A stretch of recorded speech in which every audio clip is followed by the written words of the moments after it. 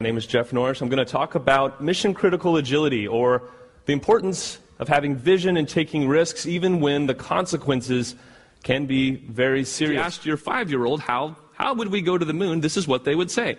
I would build a giant rocket. I would land it on the moon, and then I would fly it back home. So it's not, I suppose, terribly surprising that that was the first design for Apollo, and it stuck around for some time, the direct ascent method. And it was built around the idea that we'll build, first of all, an enormous launch vehicle, even larger than the Saturn V that we ultimately used, which it is a behemoth. I'll mention the Saturn V, the rocket that we eventually used. At the time it was built, was the tallest building in the state of Florida. Well, technically, there was only one larger building. That was the building that held the Saturn V. But the Saturn V was driven down a road on wheels and then launched into space.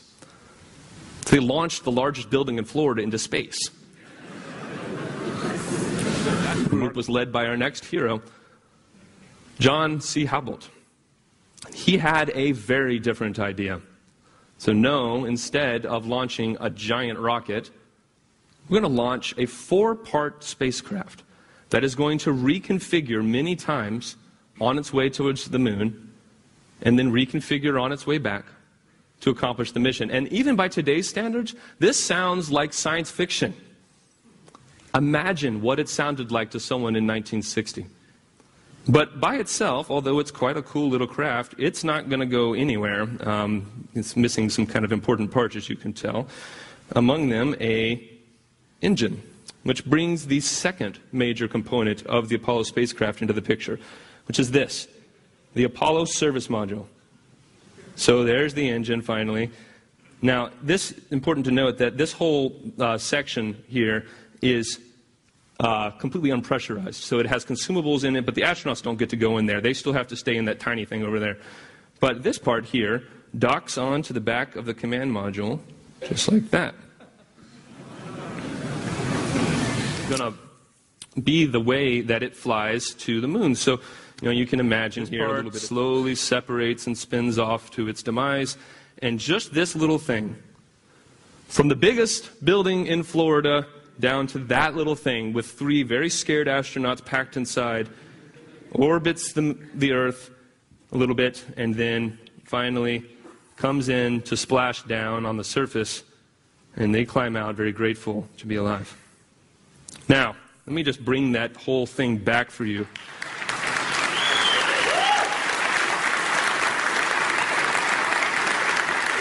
One of the inventors who got swept up in this excitement and who is the first hero of our stories this morning is Alexander Graham Bell, whose name I'm sure many of you are familiar with because he is credited with creating at least the first commercially successful telephone, though there were many people. Success now has become the difference between alienation from his family, poverty, and loneliness, and everything Alexander dreams of. And so what does he do? All of these people are telling him, focus on anything but the telephone. But overwhelmingly, what Alexander cannot avoid is this draw to create this device. Now, that's vision. That's amazing vision. But in case you happen to think of Alexander suddenly as this superhuman person with incredible vision, I want to point out a very interesting fact, which is that he was laboring, at least to some extent, on some false pretense, which he had gotten a hold of a book at a younger age written by Holtzmann, a German scientist and one of the people who did some of the early investigations into electricity and audio. And he doesn't read German. Alexander Graham Bell didn't read German at the time. I don't either. And so when he tried to read this book, he thought he understood what was going on. He thought he could understand the pictures. And he thought what he was reading was that Helmholtz had successfully sent the sounds of vowels, or parts of speech, through a wire via electricity to a distant location. Helmholtz had done nothing of the kind, but Alexander looked at this and said, well, surely if he can do that, then I can figure out how to send all of speech via the wire. And so for many years, Alexander Graham Bell was laboring to reproduce an experiment that had never been accomplished. and ultimately did accomplish it, and so much more, which is amazing to me.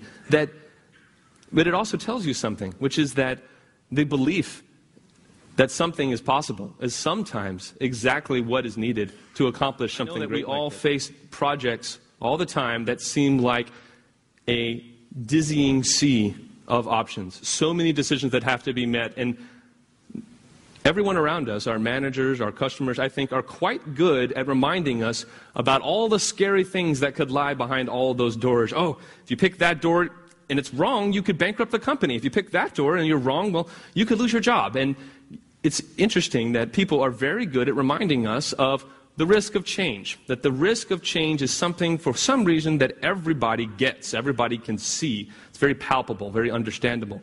You know, you hear of people punished because they changed something and they were wrong. It's interesting that I think it is more subtle, though every bit as important, to recognize the risk of not changing. But for some reason, people don't seem to be so excited about reminding us about that.